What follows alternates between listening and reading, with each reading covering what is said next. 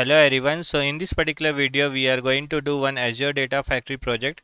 So our requirement is like we had to download a file from API, and after that we had to unzip those file and we had to store into the storage account. So our requirement is like we had to make a API call. Once you will make a API call, what actually happening, it is downloading a file. Once you will do a API call, it is downloading the file, and it is file is in the form of a zip file. Now what you have to do, you have to make a API call, and whatever the zip file is there, you have to unzip it. We have to unzip and we have to store into the storage account. We have to unzip and we have to store into the storage account. So that is the requirement we have. So we have to make a API call which will download the zip file from the given URL, and after that we have to unzip and we have to store into the storage account. We have to create a pipeline for this. So that is the practical we are going to do. So if I will show you, this is the link I have. This URL, whenever I am hitting, what actually it's happening, if I will download the file, you can see the file got downloaded. Now this file actually got downloaded in the form of a zip file. So if I will show you, so you can see this is the file actually got downloaded. If I will show you the properties, this is a zip file, .zip file. What we had to do, we had to hit the URL which is downloading the zip file, and we had to unzip it and we had to save into the storage account. So that is the practical we are going to do. So I have created one storage account. In this storage account I have one container, output container. As of now no file is there. I have also created a data factory, and once you will open the data factory studio, first what we will do, we will create a pipeline, and after that we will do a copy activity because we had to copy, right? So I will click on the copy. We have to go into the source. First we will create a data set. So what is our data set? So data set will be the HTTP because we are making a HTTP request, right? And it is directly downloading the file. So that's why we will use a HTTP. Click on the continue, and the file is zip file. So we'll select the binary file. Click on the continue. After that we will click on the link service. In the link service you have to pass the URL. So this is the URL we have, that actually I am passing. Authentication type, if you have any authentication you can pass, or as of now I will go with the anonymous type. Now after that I will check the connection. Once the connection is established successfully, then you can see connection successful. Click on the create and click on the OK. Now my source is ready now, but open this data set. First you have to open this data set. Once you will open this data set, this is the data set we have created, right? In this compression type we have to give. So our file is coming in the form of a zip, right? So we have to select a .zip, that we have to specify. And what is the compression level? So we have a fastest and optimal. We'll go with the optimal. Fastest will be more faster, but it may be costly, that's why we are going with the optimal. Now after that, so this thing we have to do. So what we have done, we have created our source. If I'll go to the pipeline, we have created our source, we have created a data set, we have selected the HTTP. After that, opening a file, we are specifying our file is coming as a .zip, and the compression level we have selected as a optimal.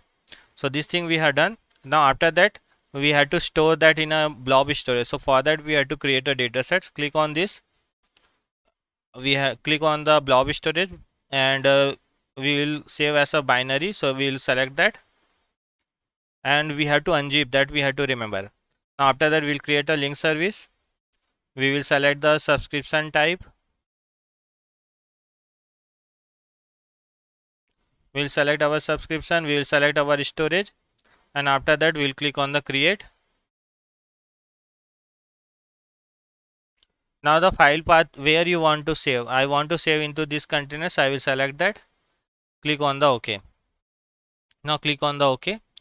Now after this we have to open this data set. Once you will open this data set, so we have a compression time. So in a source we have specified our file is coming as a .zip, but in a sync we don't want as a zip, right? We have to unzip and we have to save. So we will not select anything here. Compression type will be none only.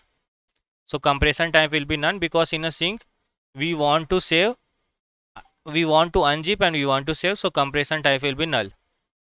Now go to the pipeline. In a source you can see we have one option, preserve zip file name as a folder. This you have to unzip. Whatever the zip file name will be there, that one folder will get created if you will tick that. I don't want that. I want unzip and I want to store that as it is. So now after that what we'll do, I'll click on the debug and let's see our pipeline is working fine or not. So I click on the debug, it will start running. Let's wait. You can see the debugging is started.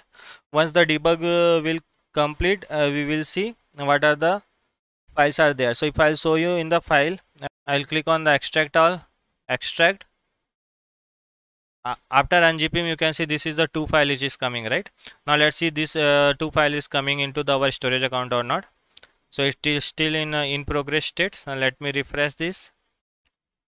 You can see it is succeed now. Now we'll go to the our storage account. This is the storage account we have. Go to the output, and here you can see this 2 file actually it got unzip and it got saved.